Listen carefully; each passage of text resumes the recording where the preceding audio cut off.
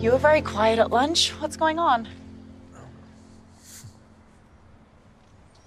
Morgie, here's my phone. Why don't you sit over there and play your game? Okay.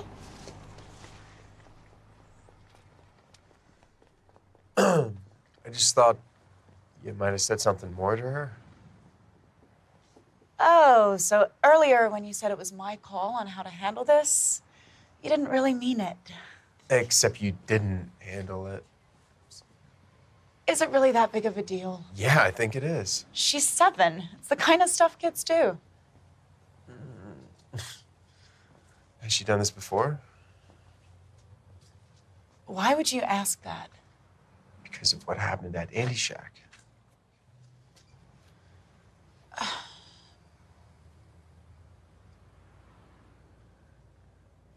So Morgan did steal their prayer box.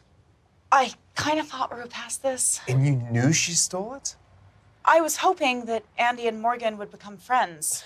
It's important that they like each other because we like each other. And you asked Andy to apologize to Morgan. I'm sorry. Now are we past this?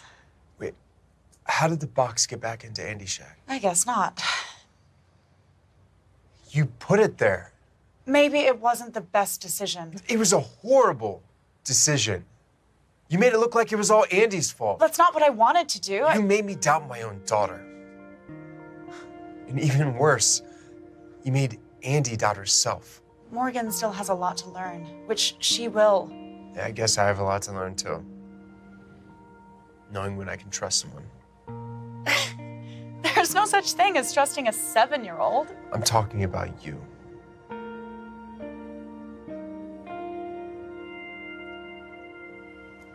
Morgan, let's go. We're leaving.